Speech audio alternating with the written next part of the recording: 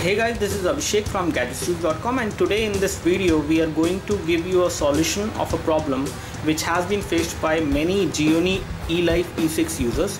We have the Gionee Elife E6 with us. This device is really good in terms of the overall performance, in terms of the overall application usage, day-to-day usage, entertainment as well. Everything is good. But one thing which is not so good about the device is the gaming experience. That means whenever you play some graphic intensive games like Modern Combat 4, Frontline Commando D-Day, or even Asphalt 7, etc., these games lag a lot when you play these games on this device. This device has the same configuration which we have on the Gionee Elife E5. That is, it has the MediaTek 6589 chipset, 1.5 GHz quad-core processor, and you have the PowerVR SGX 544MP at the GPU, which is again running at the same frequency on both of these devices.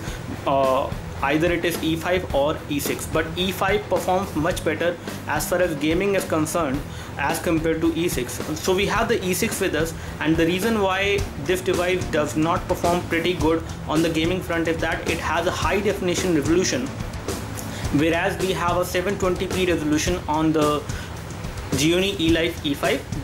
The GPU which is there on both of these devices perform better on the 720p display as compared to the rendering which we see on a 1080p display. On this device, whenever we try playing some games, or even when you go across home screen, you will notice some kind of lag in the UI. Right now you won't notice this lag because we have actually converted the resolution of the Gionee Elife E6 to a 720p display as of now. So we have forced the resolution to go lower to 720p, and this device has become much more responsive. Either it is the home screen transitions, or it is any application performance, or now that UI glitch is almost gone. So this is almost an instant UI response which we are getting on the Gionee Elife E6 as of now. Now again, to do this, to actually convert this device into a 720p display, to actually force the device to run on a lower resolution, the thing which you have to do is that you have to root your Gionee Elife E6.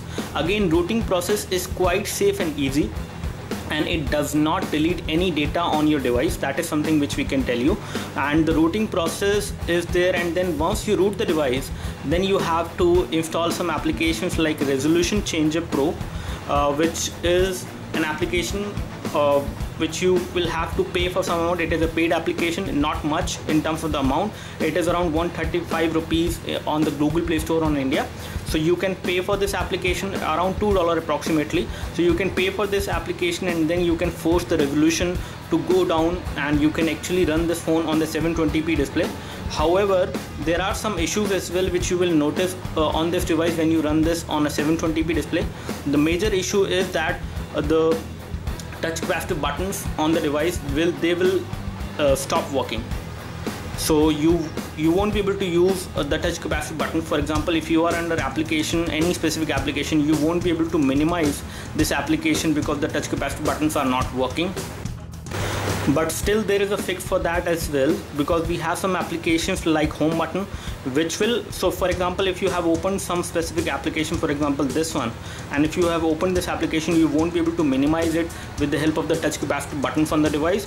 So in that case, what you can do is either you can install the home button application, which will add a home button directly on the notification screen, and whenever you tap on it, you will be able to go back to the home screen. Again, this is a temporary solution, but the major simple solution is the button savior, which is another application which actually does a lot more rather than going to the home button. So it actually places this widget over here which allows you to go back to the next screen. You can also kill applications. So the first part of this video will tell you how you can root the device. So in order to root the device, you will have to install this application called Frame Root APK, and this application will allow you to give super user access to your device. And make sure whenever you install this application, first of all you have to install this application called Frema Root. It is not Frame Root, and it is Frema Root. And for installing this application and other data which you will require for rooting, you will have to actually download the files which are there on the links which are there in the description of this video. So you can go to the description of this video right now and download the files required for rooting on this device.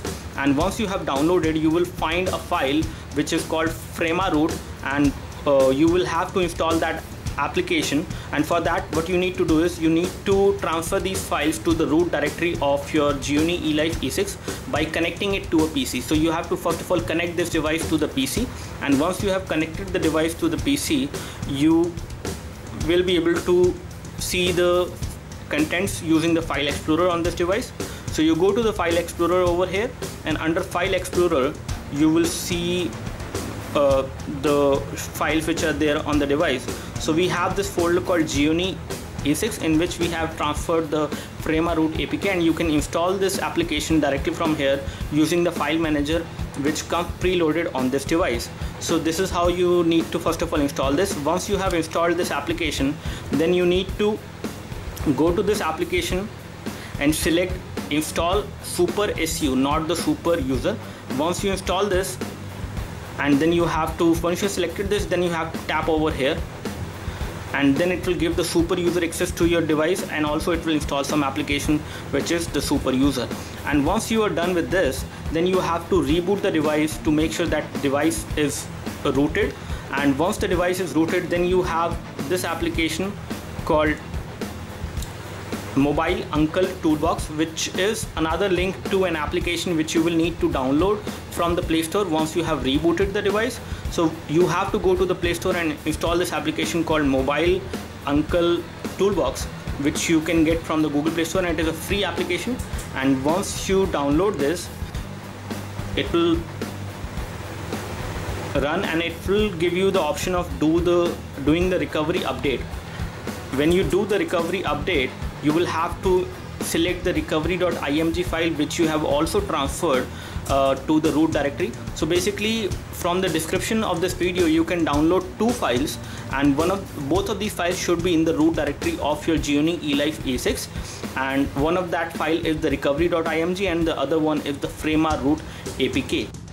So once you see the recovery.img file over here, you have to tap over here, and then you have to install it on your device. And before you do that, make sure you follow the process properly. In case you have any problem in following this process, you can always refer to the detailed step-by-step guide given in the description of this video. And I would like to thank Devansh Agarwal and Shivam from the Gionee India developers group who have actually helped me to root this device. Now once you have installed the recovery.img as well as you have given the super user access to your device is now completely rooted. And once the device is rooted, you can go to the Google Play Store and install this application called Resolution Changer Pro. It is called Resolution Changer Pro, and once you install this application, you will have to first of all pay for it. And once you install this application, you can actually force the device to run on a low resolution as compared to the 1080p resolution, which is the default native resolution for this device. And for that, first of all, set the width to 720. Under the height section, you will have to set the value to 1280. And once you have done both of these, you have to check this option, enable activate the set resolution which is specified. And once you specify this, then you have to reboot the device, and when the device is rebooted, you will see that the device is running on this resolution as which we are showing you right now. So the icons will become bigger, and also the text on the lower icons will not be visible because it is hidden by these icons over here. So there will be some problem as far as the display is concerned, but still you will be able to use it if you recognize the icon as far as application is concerned. As far as other settings are concerned, there is no problem with the device. You can actually access everything on the device. Everything will become little bit bigger because this device is now running at low resolution. And now the main problem arises is that you won't be able to minimize any application or anything on the device using these touch capacitor buttons. So in order to solve this problem, you will have to install this Button Savior program, which is another application which you will download from the Google Play Store. And once you download it, it will place a kind of a arrow over here, and whatever you do on the phone, this will be there, and whenever you tap on it, you will be given all these options. This is the back button, this is the multitasking button, so you can actually kill the applications like this which are running on the device, as you can see with this application itself. And again, the button savior application comes for free on the Play Store, and in case you want to go back to the home screen, you can always tap on the home button, and whenever you want to hide it, you can always tap on the cross over here and it will hide it. You can also move this to any part of the screen in case you are not comfortable with this end.